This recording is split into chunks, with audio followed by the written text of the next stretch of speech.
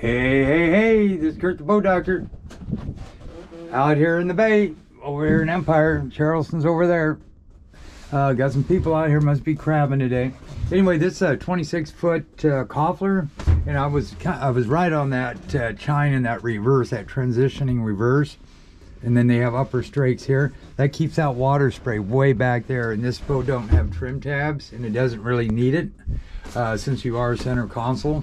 Walk around, really nice boat. I already kind of walked around the boat and showed you where your anchor rope is and stuff up in there, and there's storage up there. Got a little rants. What we can do is here now is just turn that on. While we do everything else, let it boot up. VHF works good. And let me see, no autopilot though. I don't know if he was just in the process, but Ray and Lawrence, they don't talk the best. You'd have to go independent. So if you ever do it, if you're gonna stick with Lawrence, get Lawrence autopilot. Because I didn't see the pump in here anywhere, but I ain't saying it's not here. Maybe I'll find it when I show you the rest of the boat.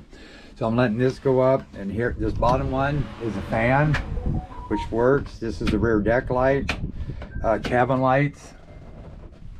Right here, and this is a real nice boat, by the way. It handles awesome.